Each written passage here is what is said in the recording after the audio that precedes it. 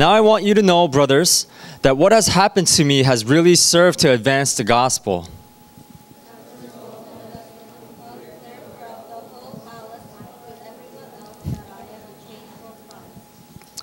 Because of my chains, most of the brothers in the Lord have been encouraged to speak the word of God more courageously and fearlessly.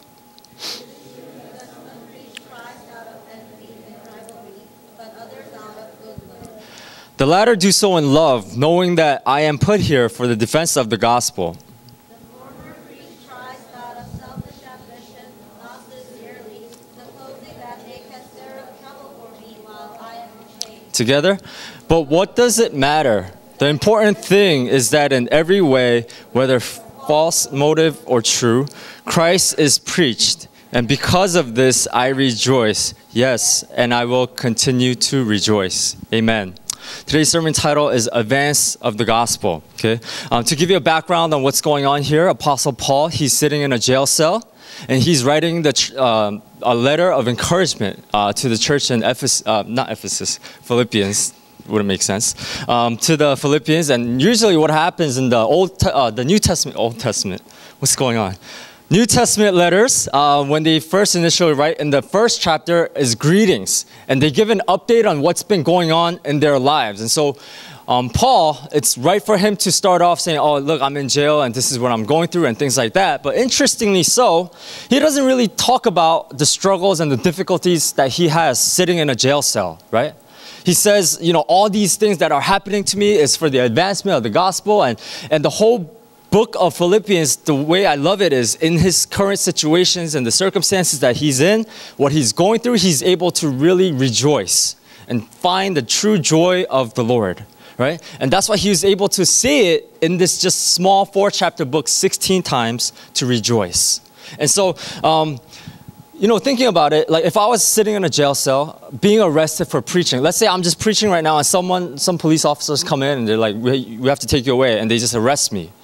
I'm not going to be sitting in a jail cell, oh, praise God, you know. I'm going to be like writing a letter to STEM, dear STEM, get me out of here. Do whatever you can, you know, call any, you know, lawyers or whoever you know, and please get me out of here as soon as possible. By the way, you know, bring me some Twix and make some visitations or whatever, right? I would say all these requests of wanting to get out of that situation, but Paul is not even thinking about his health, not even thinking about his current situation or what he's dealing with right now, but he's so focused on the advancement of the gospel. And this is such something that we can really learn from. And so today I want to be able to look at this passage and what can we then become like this guy Paul, and how was he able to withstand and get through these difficult times, and how for us can we really be able to rejoice and get through situations as well. Okay, to give you a background, again, Paul, I said he's writing in prison, and one of his biggest ambition was to reach Rome. Okay, and so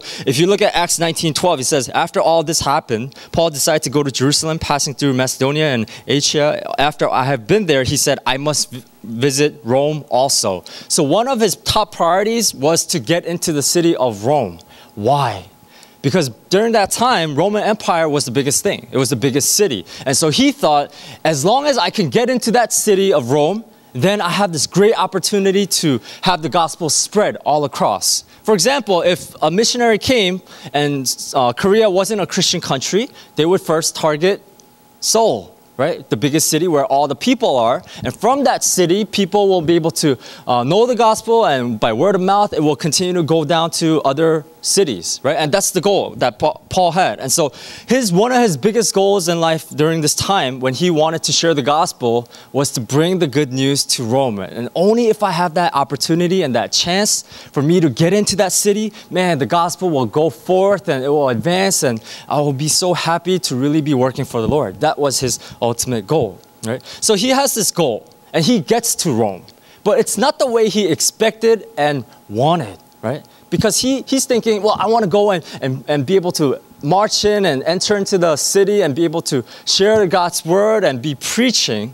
But that's not how it happens. He goes and he's arrested, and right away he's sitting in a prison cell waiting his execution. He's not just there, but he's waiting his execution, waiting to die, right? Thinking about the conditions of the jail cell, okay? For a second, I was going to ask, has anyone visited jail? But that would be a wrong question. I had the opportunity to go to jail. Not go to jail. Visit a jail. Wow, what's going on? I had the opportunity to visit a jail. Okay, my record is clean. Don't worry. Because part of my seminary experience, one of my classes, we were to go into a prison cell and we were to minister to the people there. And they actually have a Wednesday service amongst themselves.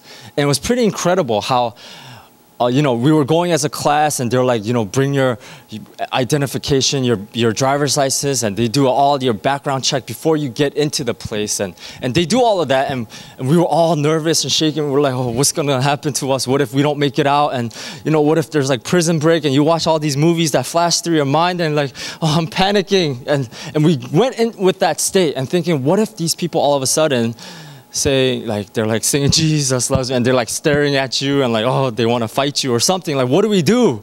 Right? I was so scared and so hesitant, but the opposite happened. Like 5, 6 of us, we had the opportunity to go into, after like going through 9 security doors, we finally went in and we met people who are on death row. Death row, if you guys don't know, is they don't have an opportunity to get out of jail, right? They'll be spending the rest of their lives in jail.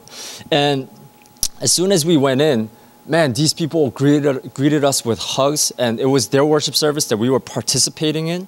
And you can really sense God's spirit just in that room. And everyone was just on their feet and like, they didn't care about anything. They just truly worship God. And that just put all of us who are seminarians studying to be be pastors, studying the Word of God, put to shame.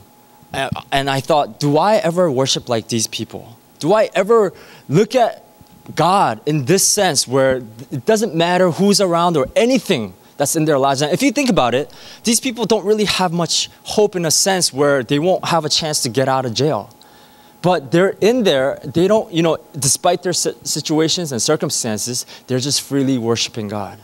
And when I read this text, I was so reminded of that time when I was sitting there, just in awe of the presence of God upon these people. And they were worshiping God in this way, right?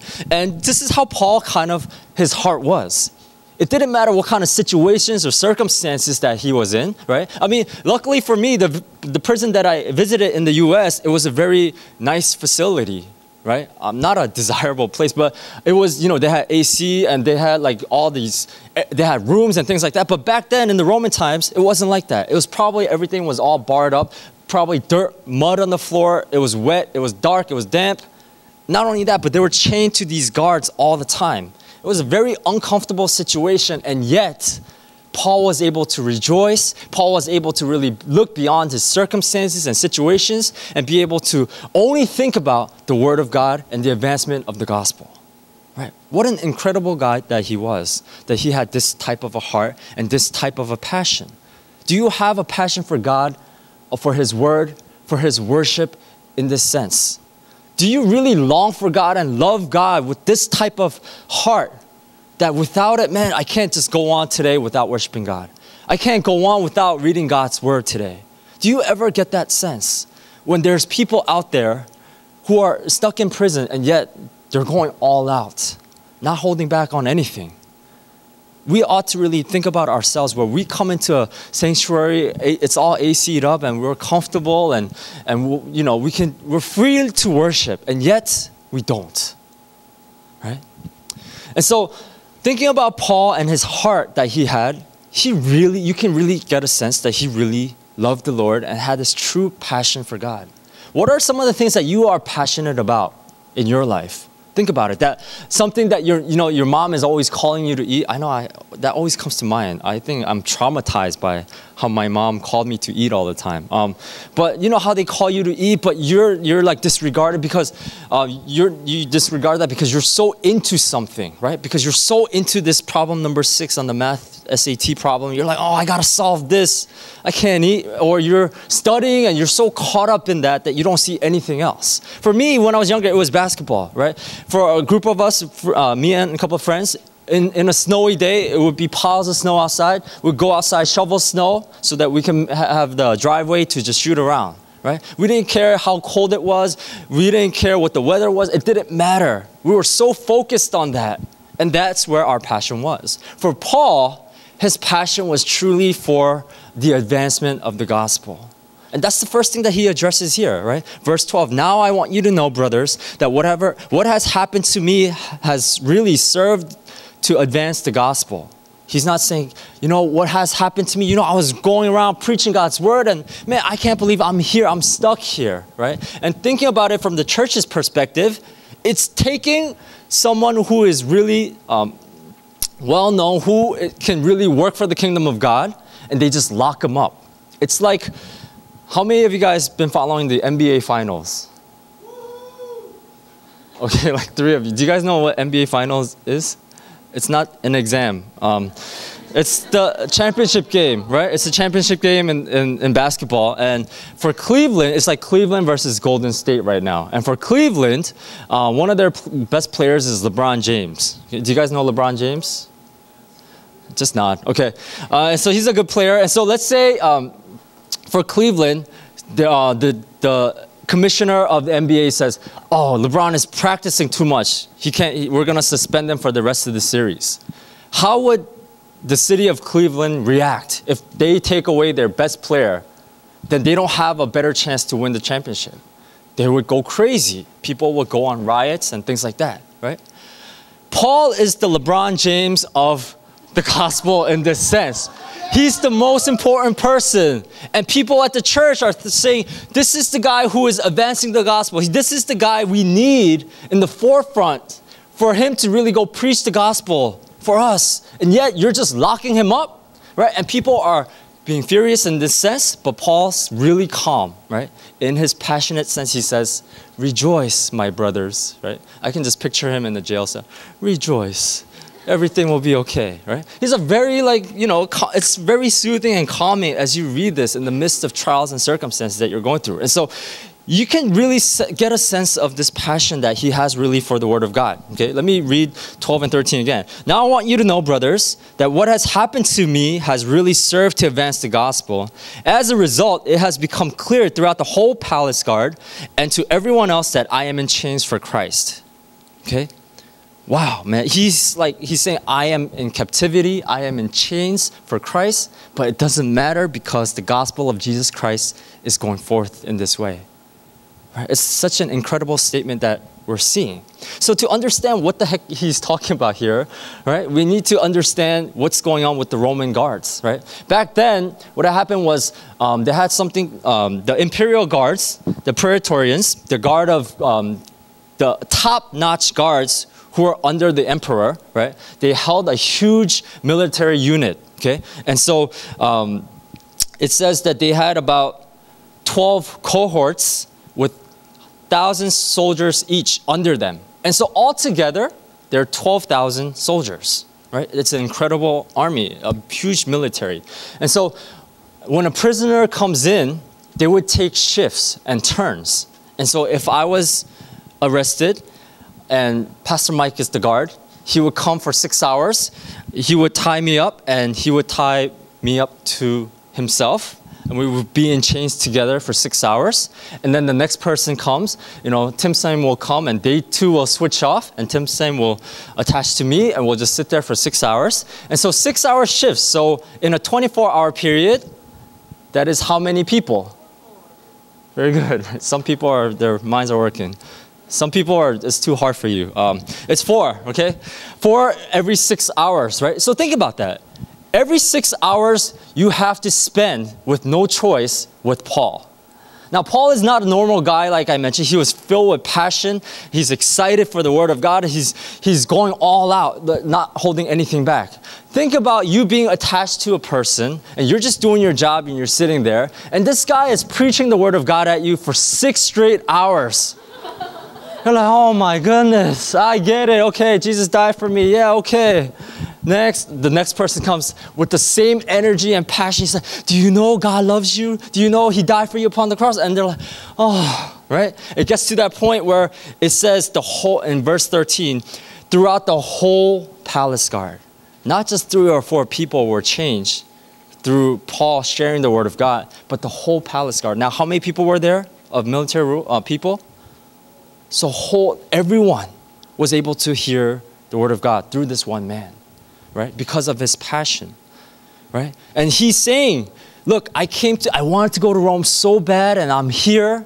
You know, it's not the way that I wanted to come through, but I came through a prison. I'm stuck here, but praise God, because God is putting people by my side to share the gospel with 24/7. And what greater privilege is there than this, right? And he's saying, that's why he says, praise God, and it's all for the advancement of the gospel. And that's why he's able to rejoice. I mean, this is not a normal dude, right? He's really sold out and passionate for Jesus Christ and what he has done for him upon his life. And because of this, he wanted to go out and share. What about you? Now, let me put this out at you. What if you are tied to someone? Okay, maybe not a soldier. Okay, for a soldier, we're coming and you are tied to them for 6 hours at a time for a 24-hour period, just for one day. What would they say about your life? Because for Paul, they looked at his life and what they experienced was like, man, this guy was rejoicing and he's happy and he's really worshiping God and he's sharing the word of God. He wouldn't stop. But what about for you, right? If a soldier was attached to your arm, what would they say? Would they say, oh, are you a Christian? I thought you went to church. What about the things that you say out of your mouth? You know, is it really pleasing to God? Are you involved with what everyone in the world is involved with the gossip or cursing people or putting down people? Or there's no difference between the people of the world and you as a Christian. I think it's something that we really ought to think about and reflect. How am I really living my life? Am I really living my life passionately for God?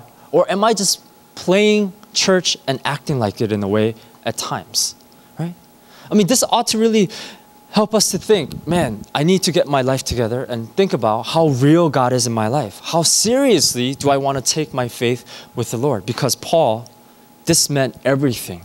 He gave up, he was willing to put his life on the line. You know, he was waiting his execution. Let me tell you again, waiting his execution, waiting to die. And yet he was pouring everything out for at least one person to be saved. And you know what? He lived it out in his life.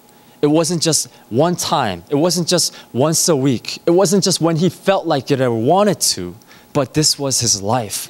That Christ was so real in his life that he couldn't contain himself. I pray that we really get to experience the love of God. Amen? To this point where he truly becomes our one and only passion.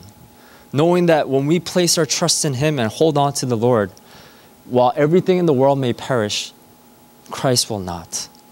That when we have Christ, we can face anything in this world with the true confidence of his word. Okay? And I hope we get to that point as Paul really experienced the passion of Jesus Christ. Second thing that we see is Paul was falsely accused. That's why he's in jail. Right? He was preaching the gospel and people are saying, oh, he's going against the Roman rule and we should just throw him in jail. And so he's sitting in jail and the Roman guards, they must be thinking, well, he's in jail because he's been cursing us out and saying bad things about us and, you know, he deserves to die and, you know, that's right, you deserve to rot in this prison. And they must be thinking that. But that's not what they see, right? As I mentioned, as he is tied up, he's rejoicing, he's happy, he's really worshiping God. He's writing letters of encouragement, which is crazy in this circumstance and situation. So he doesn't let anything, whether circumstances or situation or whatever difficulty that he was going through in his lifetime, he didn't let those things get the best of him, right? He really wanted to desire and worship God in this way. And as, you know, picture yourself as the guard, okay? You're the guard and you see this guy going all crazy and so you might be thinking, is he on drugs? How can you be so happy? How can you be so joyful and so excited for something that you've been repeating to so many of us all this time nonstop? How is that possible? What is it about this guy? And they begin to question. Maybe, you know, maybe I should try what he's on or whatever he's experiencing, right? Because if you look at the people, there are probably other prisoners in that prison cell. And they're maybe going after the things of the world. They thought it will satisfy. Maybe they were trying to rob a bank or something like that, but they didn't have banks probably back then. But they were trying to do something to really make their lives better, to be pleasing in the worldly sense, but there was no satisfaction. But Paul was able to really rejoice and have this true joy that surpasses all knowledge, as he says in chapter 4, that was unstoppable joy, right? Unstoppable joy. We talked a little bit about that last week, of how we tend to focus so much on seeking happiness and not God. But Paul got it right. Paul sought after God, not happiness, and in turn, he was able to get everlasting joy. I mean, isn't that what you want, right? I mean, just look at the people around you. They look so joyful and so happy to be here, right? And some of them are so happy that they have their eyes closed, thinking so deeply, right? We want to get that joy that Paul has experienced, right? And Paul was falsely accused, and people were able to see the change and difference in that, and they wanted to be a part of what he was a part of. I hope we get to that point that we truly represent Christ in the outer world, right? In this way where people ask us. When, we might not be tied up, as I mentioned, like these, like two prison guards or soldiers, but we do have people around us that we spend a lot of time with. For instance, when you go to school, it's like you're tied up with people of your friends for 6-7 hours at a time, right? And so if they were to examine your life, maybe you're the only person that they'll be able to get to know who God is through. And if you are representing God in not the right way, that who he really is, right, they will have a misunderstanding about who God is. And so that's something to think about too. When you're at school, 6-7 hours a day at a time, when your friends see you, how do they see you? Do they see you as a true follower of Christ, really passionate for God on an everyday setting? Or do they just know you as a churchgoer and see Christianity altogether as just another religion? Because that's what people tend to do, right? Oh, Christianity, it's just a religion, the Sunday thing, ritual, and just move on with it. They will never know the heart of Christ if you don't live it out in your life with them, okay? And also, same thing at home, wherever we are, we ought to really represent Christ in this way. Thirdly, when Paul was captive, verse 14, let's look at verse 14. Because of my chains, most of the brothers in the Lord have been encouraged to speak the word of God more courageously and fearlessly. Right? Now these prison guards heard the gospel message, and they were able to go out and encourage and speak fearlessly. Right? I mean, praise God for that. They get to that point where nothing can stop them to really, advance the gospel. And therefore, those soldiers went into Rome and shared the gospel message to go forth. I mean, isn't that what God is calling us to do here? To really experience the word of God and experience who he is, get to know who he is for us. And for us to go out and live the life so that people may recognize who God is, not who we are, but who God is. Amen? And this is what God is really calling us to. And we need to have that type of a mindset, knowing that God can really give us the word for us to really have the confidence, to have this courage, and to go out fearlessly to really proclaim the word of God. And that has to come with us first experiencing who God is, the love of God upon our hearts, right? And Paul was able to teach, reach the lost people, encourage other people. I think that's one of the most incredible things that he does here. He doesn't encourage because he's in a better state than anyone else. He's in a better position to. He does it because he solely loves others as Christ has loved him. What about you? Can you encourage your brothers and sisters in STEM? Let's start with STEM, maybe Bible study, in your Bible studies, to really encourage them with the word of God throughout the week when you see them outside church, right? Because most of the time we say, oh, let's be encouraging, and we can do it all here. And we're like, oh yeah, it's so easy, and we go around and say a few things and then move on. But then what about when you are outside STEM? Can you still do the same? Can you still do it when you are having such a bad week? Can you still be encouraging for others, being reminded that Christ has died for you? Right? This is what Paul was able to do with that true passion. And I hope we become that community where we can really be encouraging so that people may have the word of God and be fearless about it. Fearless about the word of God. Be courageous in this sense.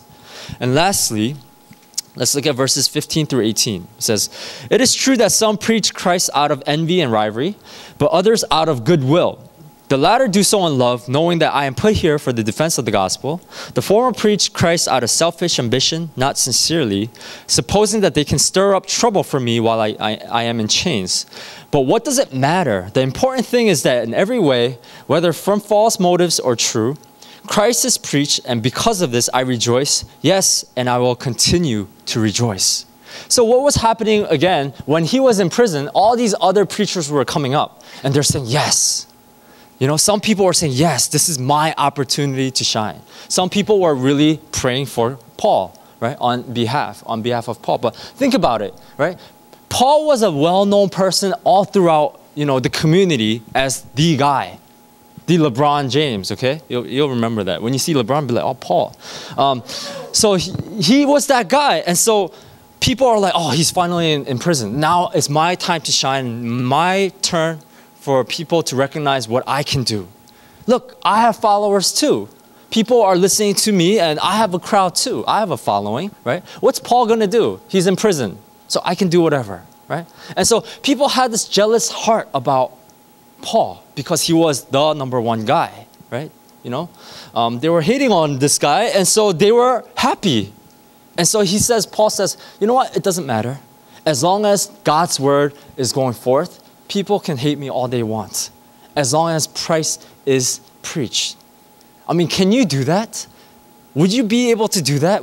Did you ever, growing up, you have that one kid in your class or amongst all your mom's friends that always got like straight A's? Right? For me in 4th grade, there was a kid named Mark. We called him Dorky Mark.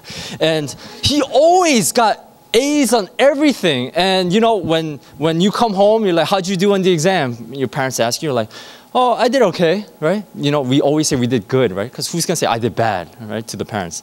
So I always say I did good, and then my parents are like, yeah, right, let's see the results. And then they're like, oh, they go out and talk to all their friends, the mom's friends, and then Dorky Mark, of course, got straight hundreds and extra credit, 110, 50, whatever. And he's like, and then they come home, they're like furious and upset, and they see you playing outside. They're like, why aren't you studying? Mark is getting all these grades, and you get so frustrated and angry towards Mark, and he didn't do anything to you. He's just doing his job, getting good grades and listening to his parents and being a good guy, and you just hate the guy because he's just Dorky Mark, right? And you just want to get him out of your life. And so during dodgeball, I remember we purposely, just 10 of us, aimed at him. Praise God for He's a forgiving God. He's a God of grace, and I fall under that too. Okay, this is the past. Okay, I'm a new creation in Christ, and so I'm sure you guys have that too. That one guy, that one person, right? Who really, that parents always compare you to, and kind of, oh man, this guy, right? This is who Paul was for the other preachers, right? He wasn't doing it to show off.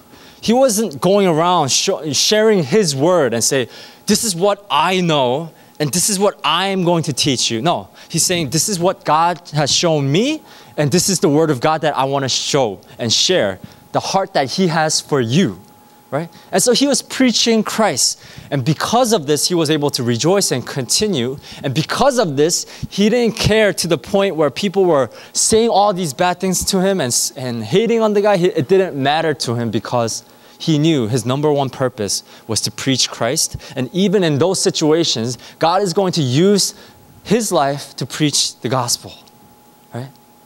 Can we look at our brothers and sisters in this loving way where we are all trying to live our lives to really advance the gospel for the kingdom of God? And you know what? No matter how much of a difficulty it is, knowing that, man, God is using that brother. God is using that sister in their talents, in their ways to really further the kingdom. I mean, how great would it be where all of us in STEM can really not care who gets the credit when we serve, right? It's not about getting recognition. Oh, look what I did. I'm folding all the chairs. I'm picking up all the garbage. Oh, I better do it in front of the pastor, make sure he sees. Or, you tell God, I did these things for you. You owe me, kind of a thing. What if we really genuinely became a community of believers where our hearts and passions are focused on God and God alone? That it didn't matter if I didn't get the credit. It didn't matter if I don't get the reward right now. God will be pleased with my actions and my attitude and my heart towards him. And that's what God is really seeking after. Those people who really want to pursue after God and be passionate for God. And I hope we get to that point that we become people are really passionate for God. When we praise, when we worship, we do it passionately, only thinking about Jesus Christ, the love that he has shown us. You know, he has died for us upon the cross for this reason, so that we can live, so that we can worship, so that we can live a life that really honors and pleases him, so that we can go into the world and share the word of God with the people around us. That is the main purpose why we live each day. But so many people lose sight of this and they become bored with life and they don't know the direction of life and they become so confused and they don't know what to do and get into worldly things and their lives are such a difficult time. You know, God is really calling us today, right now. Anything that you do, when you pray, when you interact in Bible study, when you worship, do it all in the eyes of the Lord. As Paul was truly a passionate man for God, didn't matter about the people around him who even persecuted him and hated him. He really loved God and that's all that mattered. I hope we get to that point where our hearts are fully sold out for Christ. Let's pray. Heavenly Father, Lord, we just thank you so much for your word. And we just thank you so much for using Paul's life. That his heart was really sold out for you and passionate. And because of this, he was able to overcome, not avoid, but overcome the situations and circumstances and get through it knowing that you were with him. Lord, some of us, our week to weeks are so difficult with so much pressure in school and family, so many responsibilities in our lives that really weigh us down at times. But Lord, help us to find rest in you, in your word. And Lord, may you begin to stir a true passion for you of who you are, that we may have this everlasting joy that will carry us through, to really be fixated on you and live our daily lives right now, not later, but right now for your kingdom, to be a true kingdom worker for you, God. So we ask that you may just begin to transform our hearts. Help us to really be broken before you as we worship, as we fellowship, and as we study your word together. Help us to be genuinely seeking after you in this way, Lord. We thank you for your word. In Jesus' name we pray.